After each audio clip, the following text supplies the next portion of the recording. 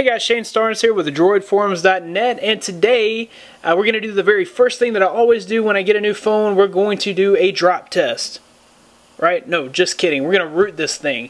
So what we're going to do here is I'm going to show you guys how to use the Motofail2go by DJuniorBliss. You can find the developer of this root method on Twitter. His Twitter handle is DJuniorBliss. Be sure to give him a big shout out and thanks because this root method is going to work for the HD, the HD Maxx, and the Razr M. So big shout outs to DJuniorBliss for the root method. It's very simple, it's very easy. You'll head to the link in the description, download the package, you'll unzip that to your desktop, and then the next thing you'll do is you'll head to your phone, you go into settings and developer options. Be sure to check USB debugging, and then you can go ahead and plug your phone into your computer. So we'll just go ahead and plug in our micro HDMI cable, and we'll set that to the side. Okay, then the next thing we'll do, also be sure that you have the USB, you want to make sure that you have the USB drivers installed onto your computer so that your computer can recognize the phone. We'll go ahead and open up the kit. Okay, so this is what you'll have here, and all you have to do is double click the run.bat. So we'll just double click the run.bat. Okay, so once you click the run.bat, this toolkit will pop up. This is just telling you to be sure before you continue that USB debugging is enabled and that you have the latest Motorola drivers installed on the PC. So you go ahead and press any key to continue. Okay, so now it's telling us to trigger a bug report. So that's part of the exploit. We have to trigger a bug report. And so by doing that, all we have to do is hold volume up and power simultaneously. So these two buttons here. We're waiting on that little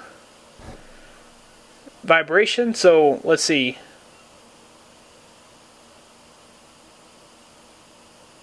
So if you got that vibration, so you have that volume vibration, and then you'll have a secondary vibration. Once that's finished, you'll press any key to continue. It says getting root. This may take a minute or two, so like it says, it may take a few minutes, so don't stress out if it's taking a while. We'll give it 5 to 10 minutes. Okay, so it says cleaning up, success, exploit complete, press any key to reboot and exit. So we'll go ahead and press any key. That's rebooting our device. When it comes back, we should have root access with the super user. Okay, so once we're booted up, we'll go to our app drawer and see if the super user application has shown up. And there it is. There's the super user application.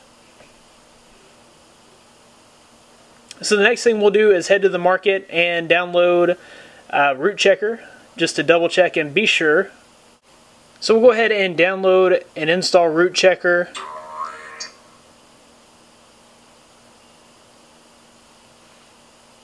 And as soon as that is finished installing, we'll go ahead and open it and check for root.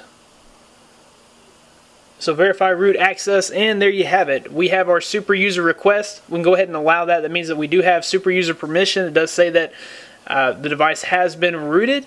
So guys, that is the quick and easy method. Thanks to Dan Rosenberg for rooting your Razr HD, Razr HD Maxx, or your Razr M. For more videos like this, be sure that you are subscribed to the channel. Give this video a big thumbs up if it helped you in any way. Thanks guys for watching. I'll see you in the next one.